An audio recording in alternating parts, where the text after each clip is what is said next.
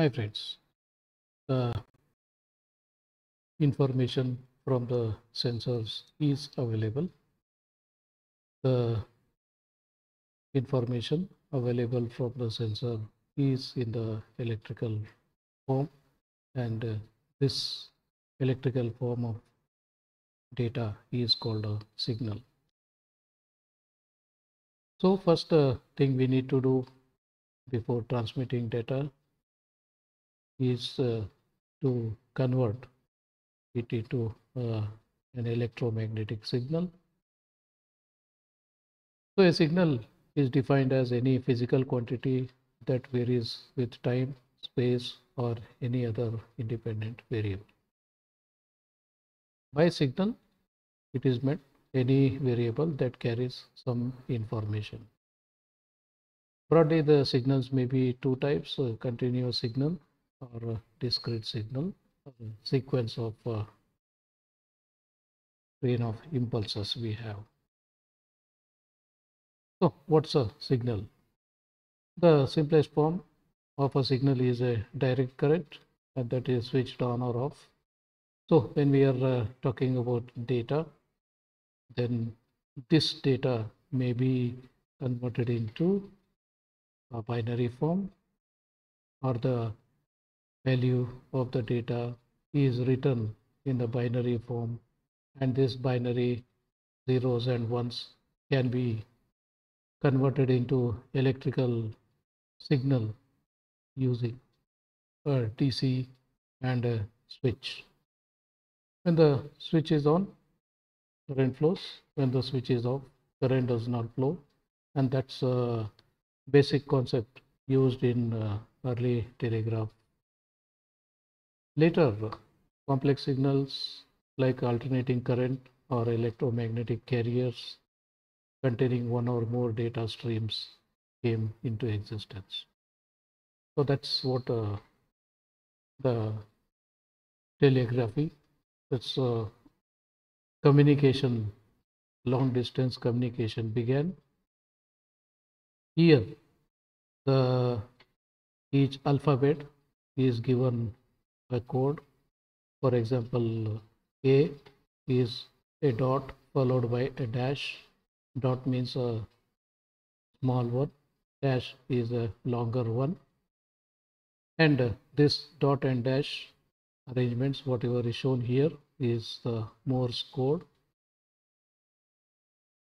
This Morse code is used for transmitting the data. So if we want to transmit, say, B, then we will be sending one dash followed by three dots. So how to make a dash and a dot? Yeah, that's used by this instrument, a switching instrument.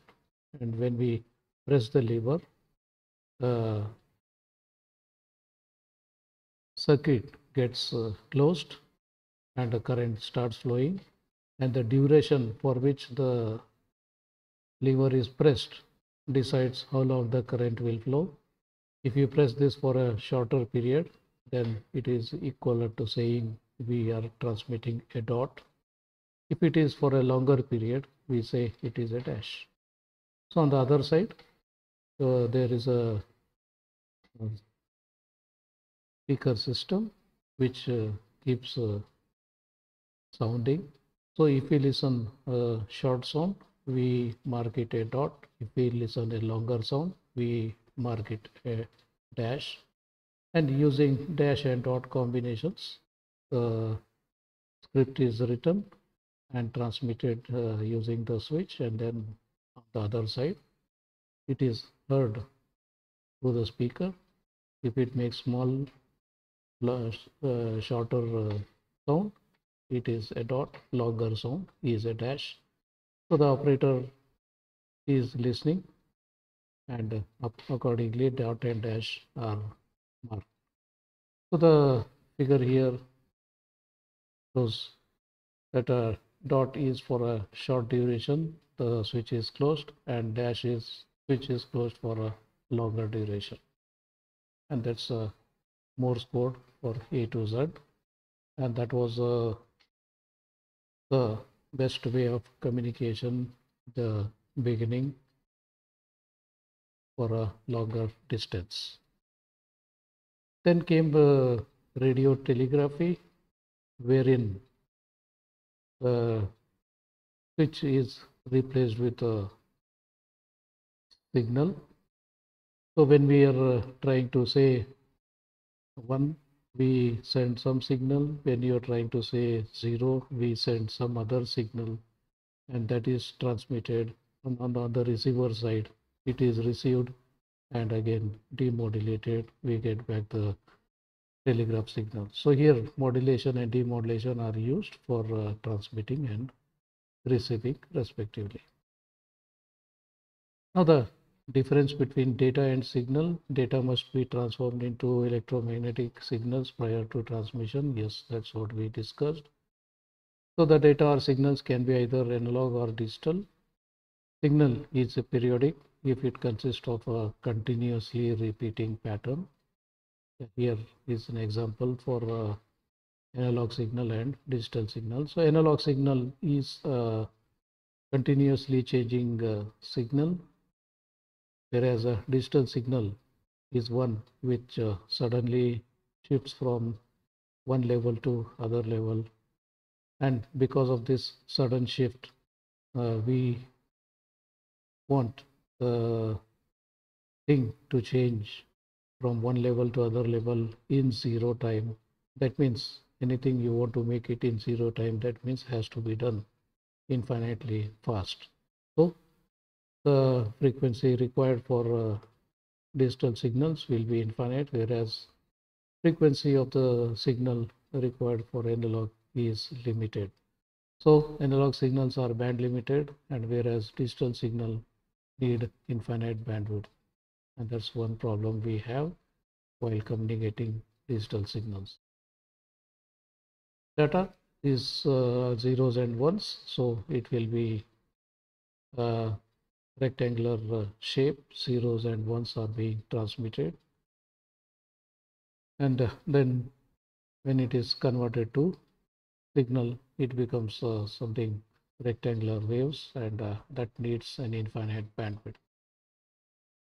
So various data signals combinations, if you look at it, if the input data is analog form and output is analog form, it is our well-known telephone system, where we speak, whatever we speak is in analog form, because whatever we are speaking is disturbing the atmosphere, and the air gets this vibrations, and these vibrations reach the microphone of the telephone. Microphone gets the vibrations, and that is sensed, and that is transferred through wire, and it reaches on the other end, and the reverse process is done.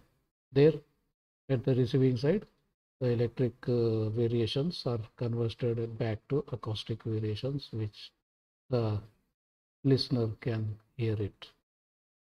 The second form is the input is digital, whereas output is analog. That's where the modem comes into picture, and this is essential because digital data, as we just looked earlier, has got an infinite bandwidth, because the digital data, when you show it in the electrical form, then it will change a value from one value to other value in 0 time. So 0 time means the bandwidth will be infinite, which is a little impossible to use a physical network to transmit. So we need to band limit. So for that, we convert digital data into analog signal using a modem. Or we can do the other way. Analog data can be converted into a digital signal using codec. So that's analog to digital converter. The other one is so here the data is in analog form, so it continuously varies, and its equivalent digital signal is made available through codec. And finally, we have digital input and digital signal, and that's a digital transmitter we are talking. As we just discussed, digital signal directly cannot be transmitted through the physical system because no physical system can afford to allow infinite bandwidth. So each media is having a limited bandwidth. So we need to ensure that our signals are also of limited bandwidth. So how to limit the bandwidth? So the best way is to use a shift keying concept. Basically, we have three types of shift keying. One is amplitude shift keying, wherein we transmit a sinusoidal of a known frequency whenever we want to say 1, and we don't transmit anything whenever we want to say a 0. So the first figure shows that whenever there is a 1, we have some cycle of sinusoidal, and when you want to say 0, there is no sinusoidal. Same repeats.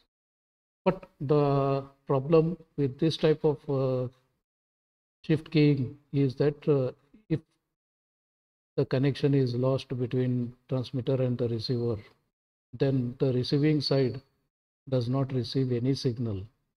And as the protocol was decided that if nothing is received, it means a 0.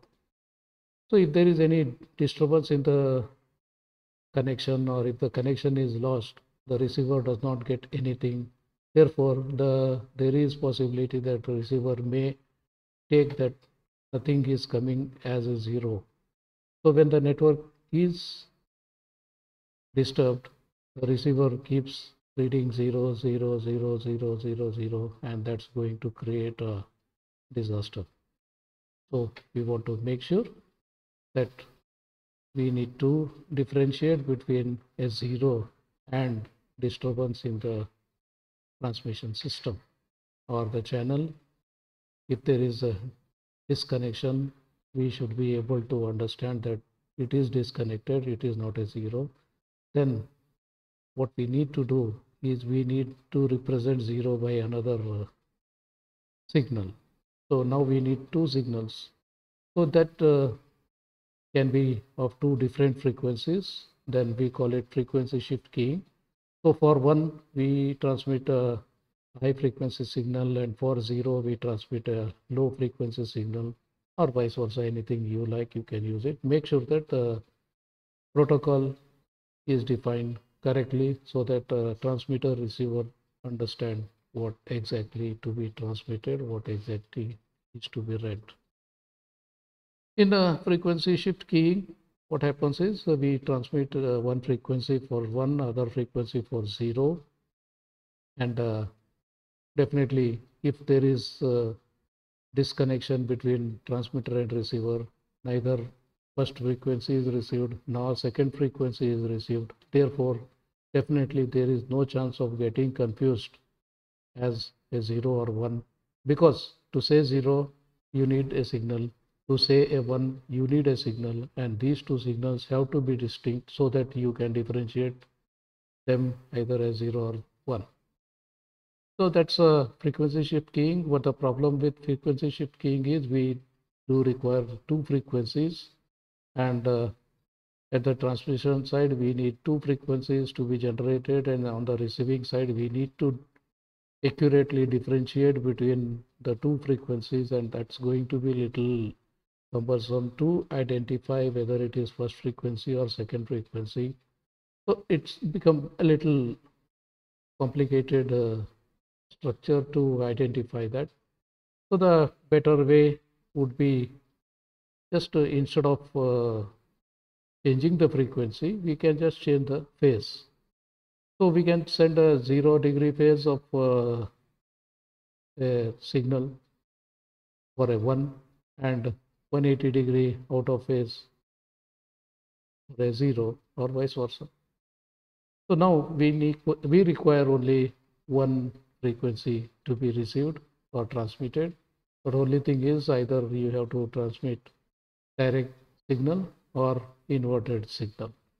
On the other side, you just have to verify whether you are getting in phase or out of phase. If you get in phase, which is called 1 in this case. If you are getting an out of phase signal, then it is called a 0. So in phase, out of phase can be used to differentiate these signals. So once we are into phase, then a big whole world opens up. Instead of having two things, we can have four phases. So you can distribute 360-degree into four parts, 90, 90, 90, 90 apart. Then so you can transmit one of the four. So one of the four means you can now think of transmitting 2 bits at a time. Same way, if you can use 3 bits at a time, that means you need to have 1 out of 8. That means you need 8 different phases, which we call 8 PSK. And for 2 at a time, what we call is quadrature phase shift keying, QPSK. Then 8 PSK, 16 PSK, 32 PSK, 64 PSK are possible if we can accurately differentiate between change in the phases. Then simultaneously more than one bit can be transmitted. So that's other way of looking at it. So we have a digital data, so 1010 to be transmitted, and we use a carrier. And if it is ASK, then we transmit the carrier. If it is not, if it is a 0, then we don't transmit. For 1, we transmit. So that's how the ASK signal looks like. For FSK, we do require 2 frequencies, and for PSK, we require 1 frequency but change the phase. So that's a big communication world opens up when you get into shift keying. That's a must, because we need to make sure that our signal is band limited so that it can be accommodated into any channel. So that's it about converting analog digital, digital analog, transmitting digital signals and all that. Thank you.